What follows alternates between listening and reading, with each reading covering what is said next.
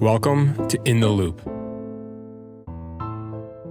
What's up, everybody? Welcome back to another episode of In the Loop.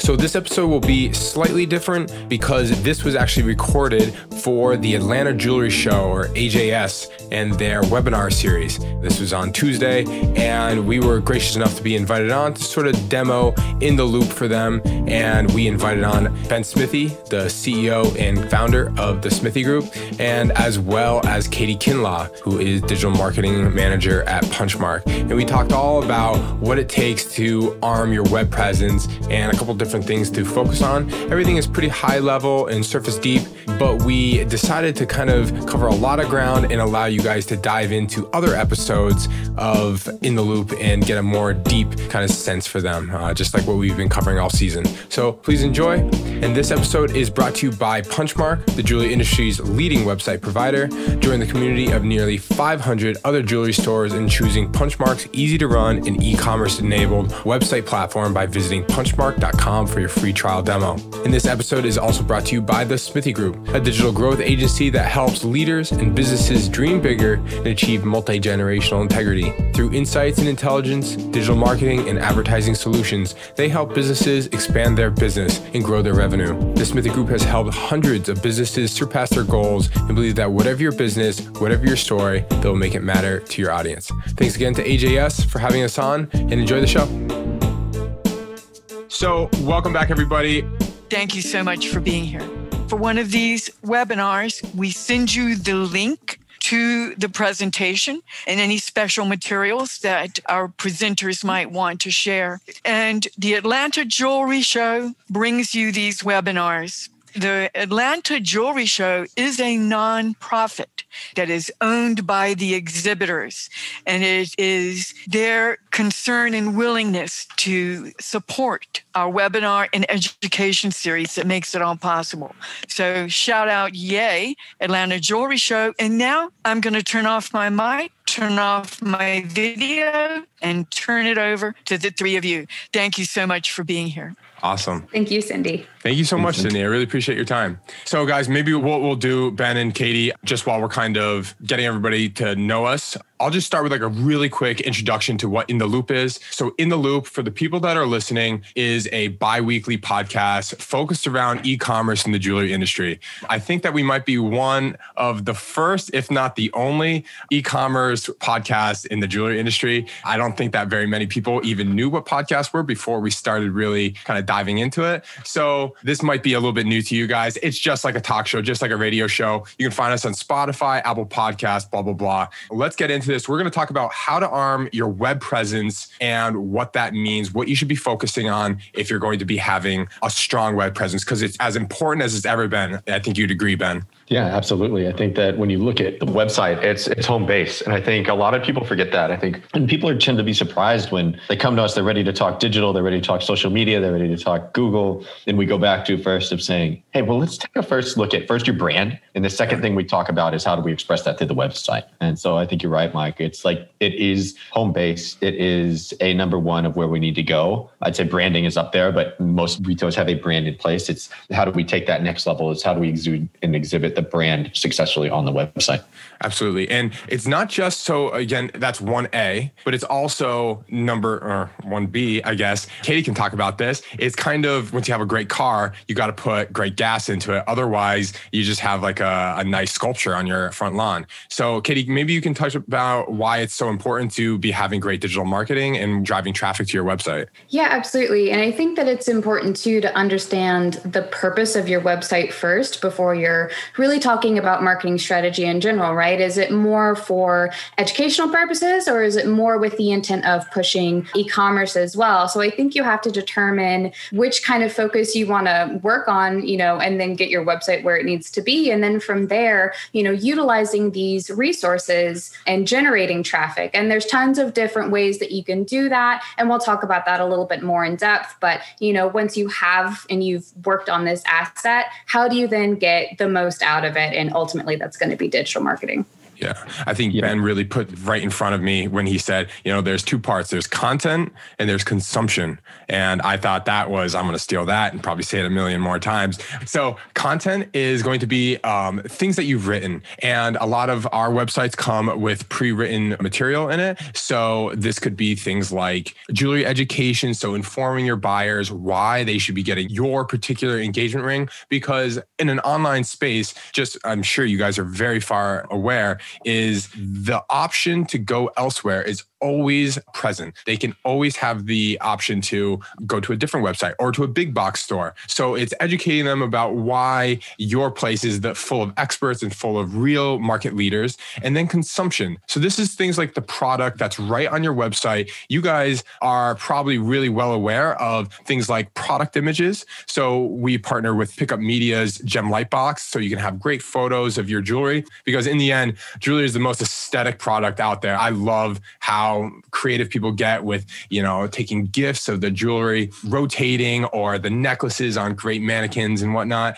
But it also has other things in it. So like jewelry, I want to know, how quality is the metal? How quality is the diamond selection or the cuts? And educating the folks, not just by saying, hey, we are this, bracelet is several $1,000s. It's why is this jewelry several $1,000s and why you should get it as well. So it kind of comes in as a two-part piece. And sometimes folks only focus on one and not actually both where they should be. Ben, we were just catching up on content and consumption. No worries. We'll be right on in. Keep on moving. Maybe we can also talk about how there are actually different kind of prongs to your web presence. And we can kind of start with like the homepage. So Ben, what are you looking at when you are trying to break down like what a good homepage strategy is? So I think the first thing when it comes to homepages, people need to look at this as sort of a digital retail establishment, right?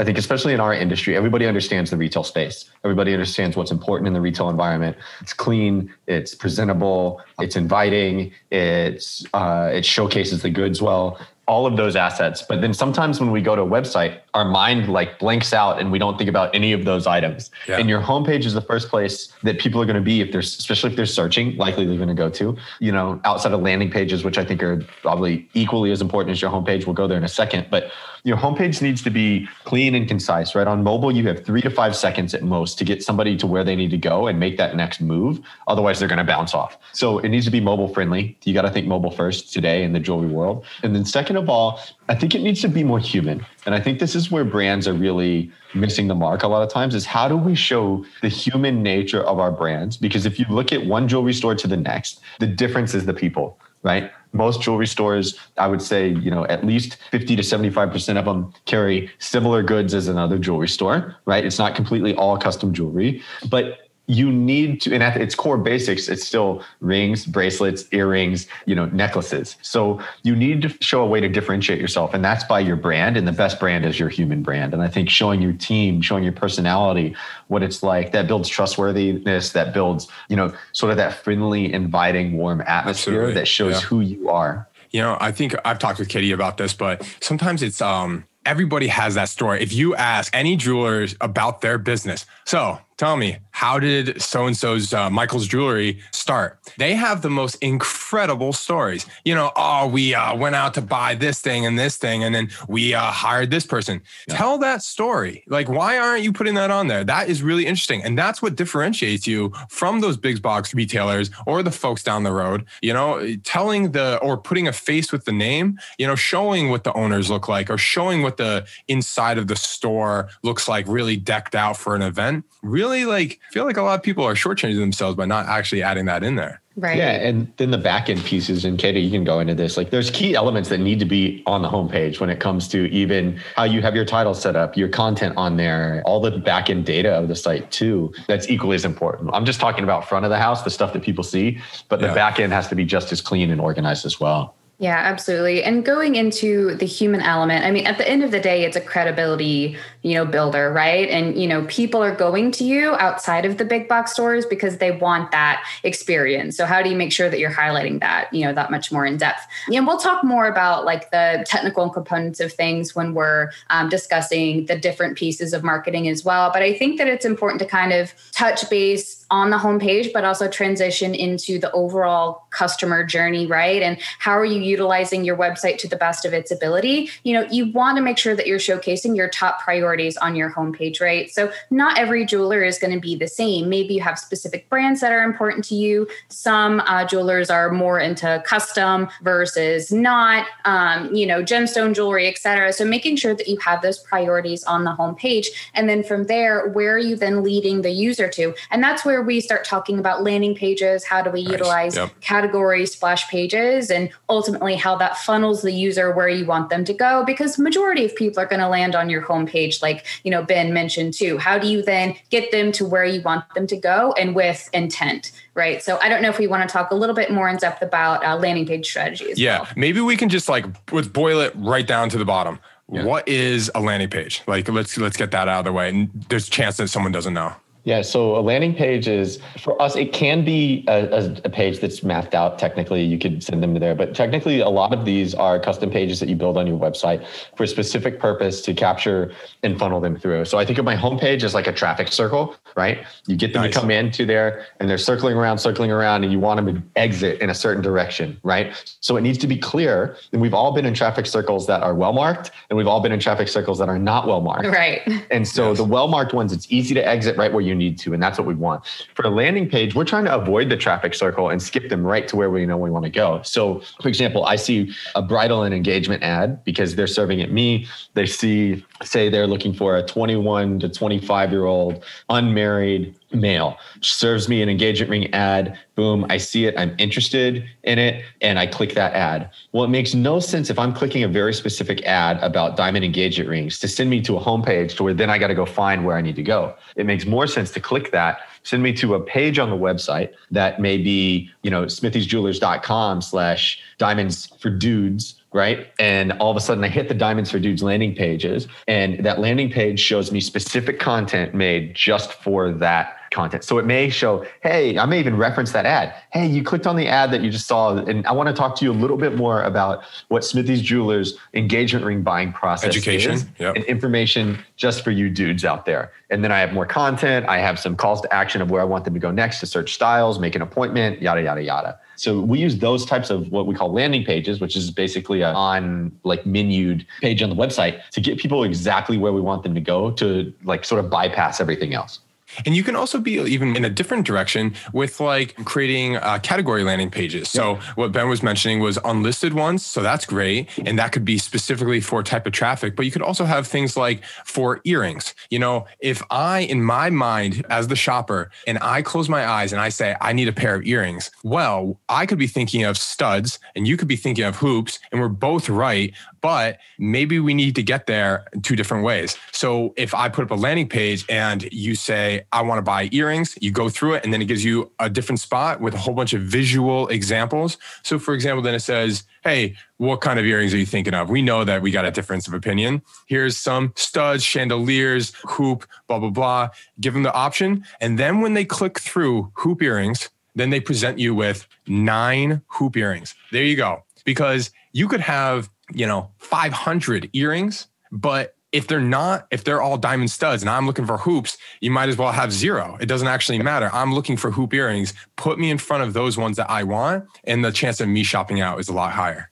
And technically, strategically, the landing page is really the next step to getting them to product specific decisions. I'd say when I go to the landing page, I want my next step to be get them the product or get them to book an appointment. Some sort of direct call to action that's basically the next step to purchase. I see the landing pages. Here I am. I have one more step, which is either viewing specific products or making an appointment. And then boom, I'm at the purchase standpoint. That's how I view most landing pages, unless it's some sort of direct call to action where sometimes we use that landing page as a direct close page. That works a lot mainly on e-commerce sites where we see them, we're funneling them in, and all of a sudden, boom, landing page, convert right on the landing page. Yeah. For a lot of retail jewelry, it's mainly the next step away from a purchase. But what about product pages? So you just mentioned it. Katie, I'll put this one to you. What are you looking for when you you say a product page? Like, what does that mean in like the grand scheme of the checkout funnel? Yeah, I think that there's a couple of boxes that need to be checked really from a best practice standpoint, right?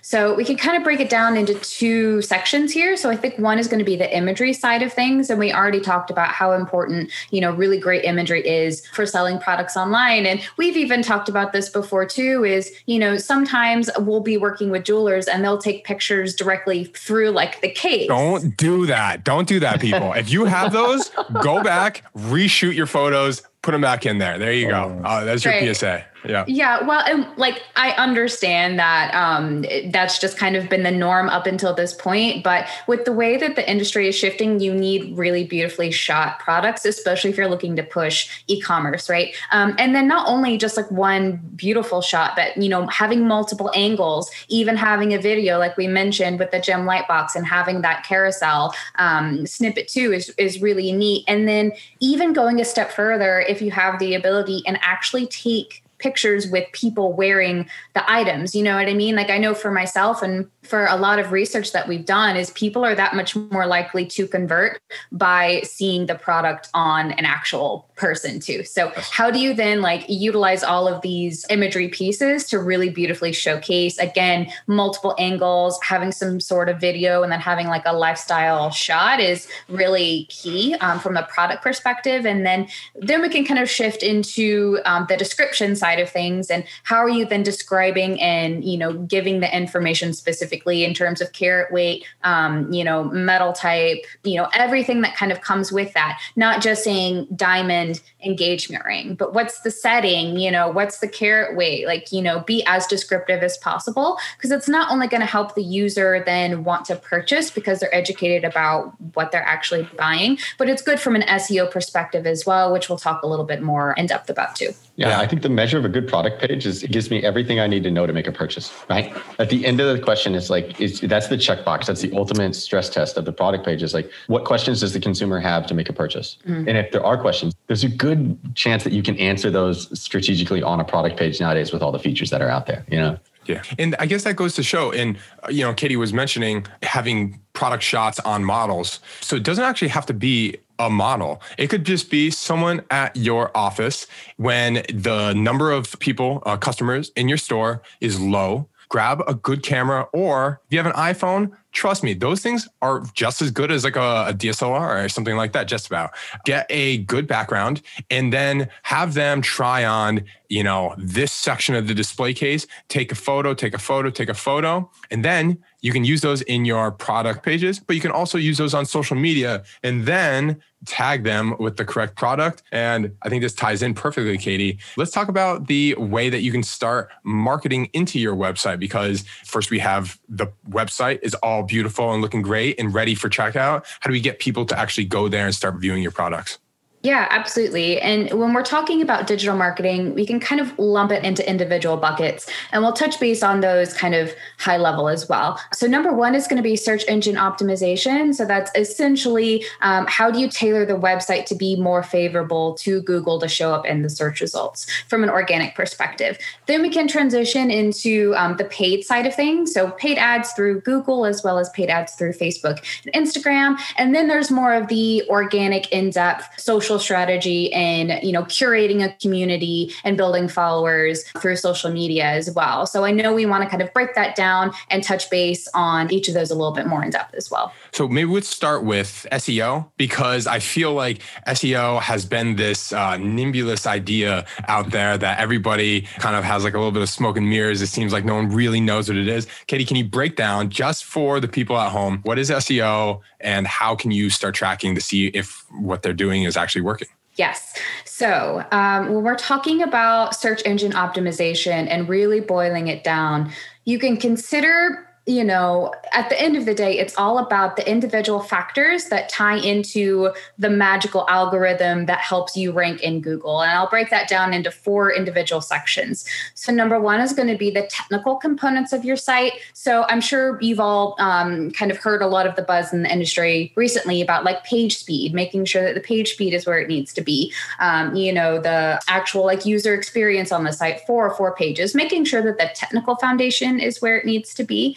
And then it's going to be offsite factors similar to, Google My Business listings, right? Like, do you have a lot of really great reviews? Because that's an important factor for Google, as well as the proximity of the user. If you're a local brick and mortar, obviously where you're physically located is going to impact the search results as well. And then we transition into talking about content. And that really is kind of the bread and butter and the cornerstone of search engine optimization is, do you have the right content on the site, the right keywords that's going to help Google understand your site is relevant for a specific, keyword phrase. So do you rank for jewelry stores in your area? Do you rank for engagement rings in your area? Do you have the appropriate content, landing pages, blog posts, a service, images, or what do you mean? Content? What do you mean by rank? Can you explain that? Mm-hmm.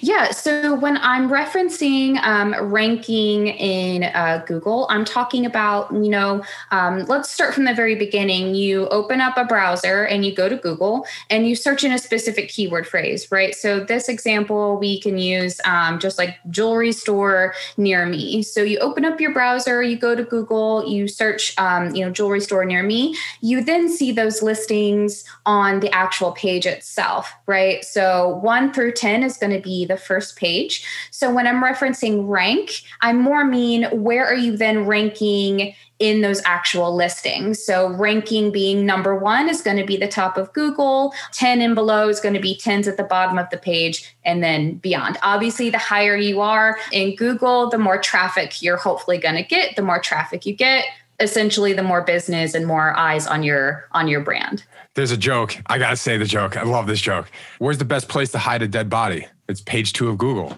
Because rank 1 garners, I want to say 90% of clicks. And then rank 2 garners like 7. And then all the rest of them are like the remaining like 1% or something like that. If you're not there, you got to work on it. And there you go. Right. Yeah. So again, just kind of super high level, and then we can transition on to the next topic. I think number 1, you need to understand if you have the appropriate content on your site, and then making sure that you have the appropriate landing pages that discuss each of those focuses. Do you have a dedicated page for custom jewelry? Do you have a dedicated page for engagement rings? And making sure that you have all of those priorities on your site, and also make sure that you're focusing on reviews and making sure that you're curating that as well, because those are going to be the 2 biggest pieces that you can directly impact. And then you can get into the more technical components as you kind of learn and go along here as well. Ben, not losing any speed, let's get into paid social. I know that this is a huge focus of the Smithy Group, what we call the experts on this one. What can you tell us about that? Yeah, so I look at when paid search is really looking around, searching, solving an answer. I look at paid social as planting a seed, right? It has some of the unique characteristics of paid search where it's really going off of behavioral based characteristics and patterns, but it's more so, how do I get people in the discovery zone, right? So they're in an outer circle when they're searching for something, but where I look at discovery is, how do I create that gravitational pull into that circle, right? Into orbit. Yeah. So if they're already circling the orbit, they're going to be in search. I want to create paid social as this gravitational pull to get people into that orbit, to get them into something on their mind or planting that seed. So paid social looks like sponsored posts on Instagram, Facebook, promoted pins on Pinterest, you name it there. We even consider it, pre-roll on YouTube. It's sort of the hybrid between paid social and then search display.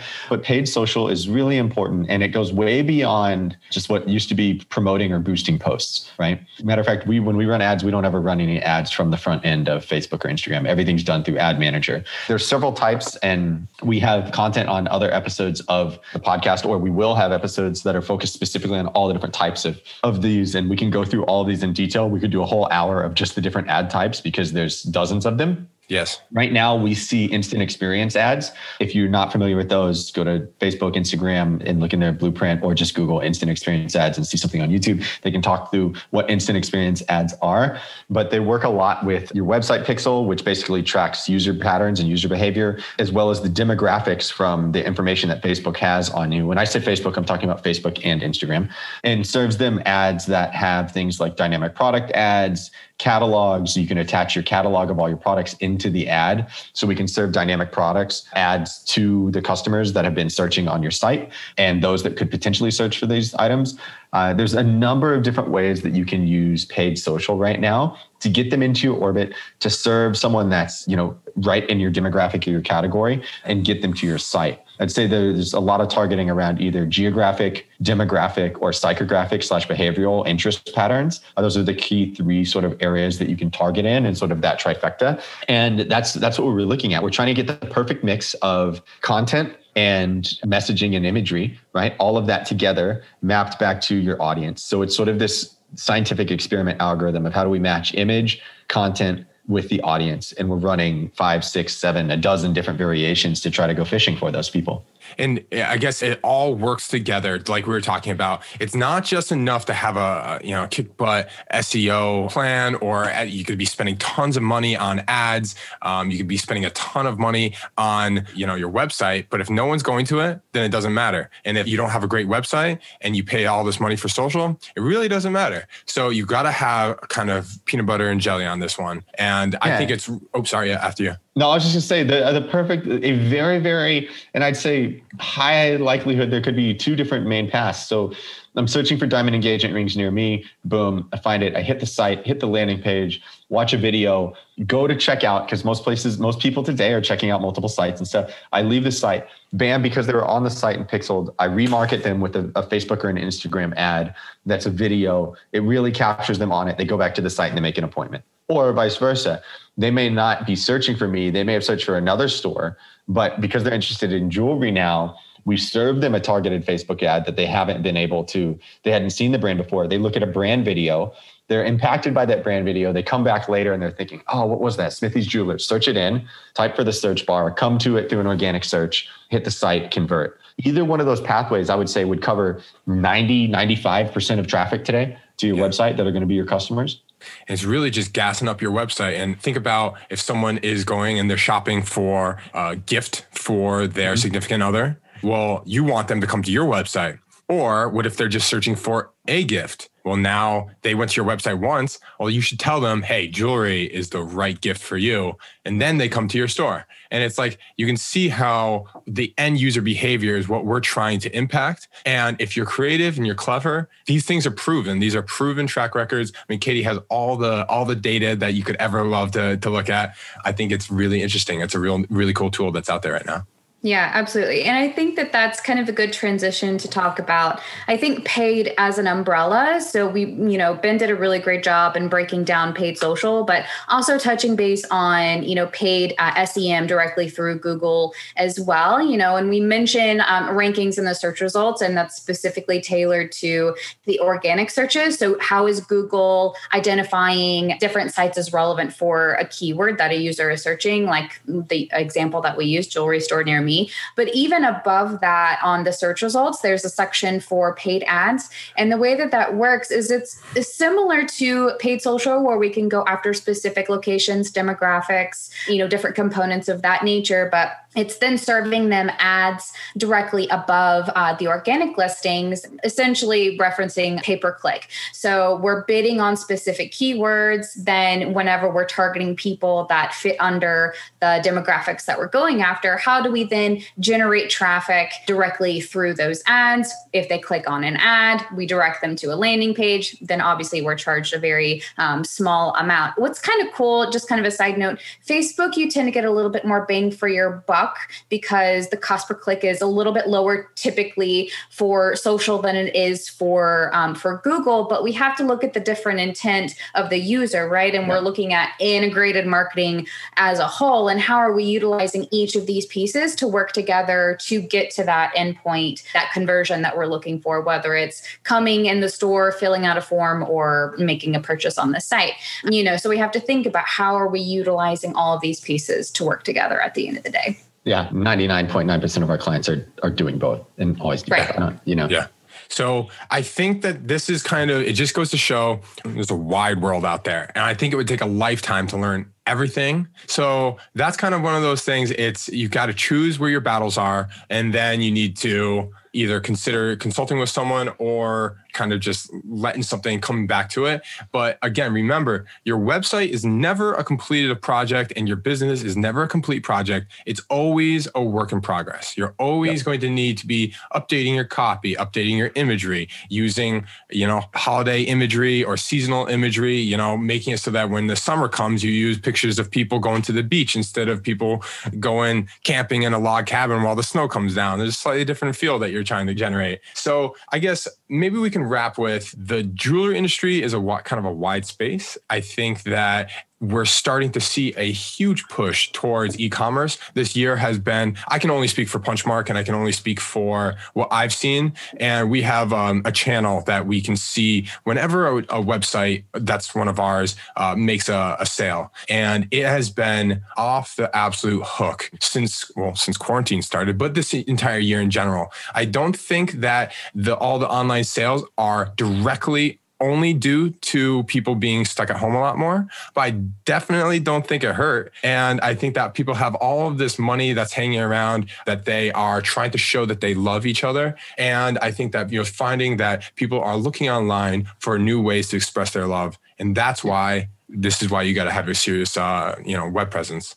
So, wow, well, that's amazing. All they have covered. And you talk so fast. I'm glad we have this recorded. You do have a question. Do you have any recommendations for getting page speeds up? As a jewelry store, having lots of large, beautiful images does hurt the page speed. So any recommendations there? Yeah. So, ultimately, I think number one is going to be determining where are the areas of opportunity for page speed. Normally, 9 times out of 10, it's going to be compressing images on your site. You'd mentioned, having lots of product images, the amount that is on your site is going to be pretty significant. So how can you still have really great resolution of photos, but also compressing, the actual weight of the image as much as you can? That's normally going to be your best bet there. So if you have like a 3,000 pixel image and it's being served, meaning displayed at 500 pixels, you should probably have it down to right around 500 pixels, because otherwise the computer has to load that, shrink it, and then serve it up. At Punchmark, we actually have a tool. This is really cool. That's called the image optimizer. And what it does is it checks to see how big it is, and then it pushes it to a cloud storage space. And then when it pushes down, it loads a lot quicker. So you have a lot of different options at your hands. Yeah, but I would agree that right sizing resolutions is like number one. Yeah, for sure. My gosh, so much to consider. And I was looking at the big survey in In-Store Magazine. I know the new October one is coming out now, but it's interesting. They ask, how long has it been since you updated your website?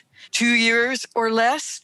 80%, which I was surprised. That's pretty good for our slow to adopt industry. We've got 15 at 5 years. We've got 3% at 10 years. And oh my gosh, we've got 2% at 15 years or more. Guys, so let's go. Got some work to do out there, friends. And I'm glad to have been able to introduce you to my friends here. And make sure you check out the podcast. And if one of you will send us a link or information for the podcast, when we send out this video, we'll include that. Love to do that. And I think we'll have to have you back. And that would be awesome. We'll have to slow you down. You really slow you down. You've really covered a lot. And maybe the three of you can decide on something you may, as a team, want to focus on, or maybe we give you individually a chance to take us more into the weeds on this, because there's a lot to learn and we haven't been doing our homework. And thank you, In-Store, for keeping us on top of that. Yeah. And what I would like to say, any more questions? Let's have it. Oh, yeah, we've got the, thank you, Michael, for putting the link to the podcast there. I would like to tell everyone that we did have a great show in October. Michael, you were there. Katie, you were there.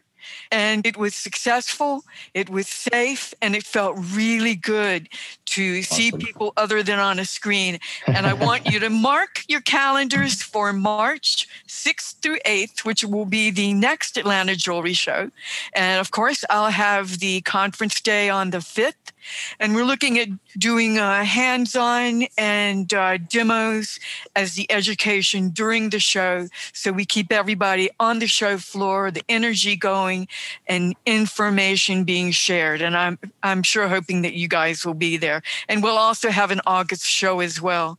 Awesome. But thank you all for being here. My pals, my friends, thank you so much for being here. Awesome. Thank you, Cindy. Thank you so much, Cindy. I really appreciate your time. Guys, I think we'll call it right there. Thanks, everybody, for listening to this episode of In the Loop. Talk to you next week. Bye.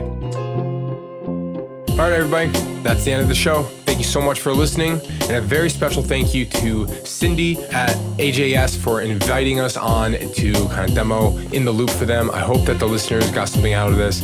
Very special thank you to our guests, Ben and Katie, for their time. You guys can get in touch with Punchmark at punchmark.com or the Smithy Group at thesmithygroup.com. Thanks, everybody. See you on the next one. Bye.